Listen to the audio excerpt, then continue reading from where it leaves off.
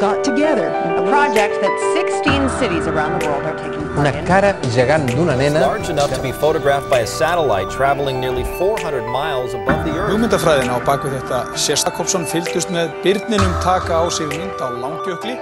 The global Earth Land Art project is said to be part of the world's biggest ever art People event. formed a giant image of an eagle this morning in downtown. The artwork displays the number 350, which represents the safe level of greenhouse gas emissions scientists say we need to return to. 1,000 people with blue tarps came out to show what the river would look like if global warming hadn't left it parched. So the idea is to make people think more about their environment. Like this one from Spain.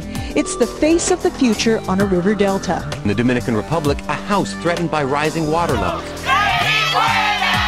This is indeed a very unique experience. The children are going to form a formation of an elephant. Today we gathered 1,300 people on the Hove Lawns to make a giant image of King Canute. Yeah, there's very few artists or designers that aren't aware of what climate change is and don't feel some sense of responsibility. The idea is to get everyday people to take part in action, just to prove to politicians that if we can do things to make a difference, then so can they.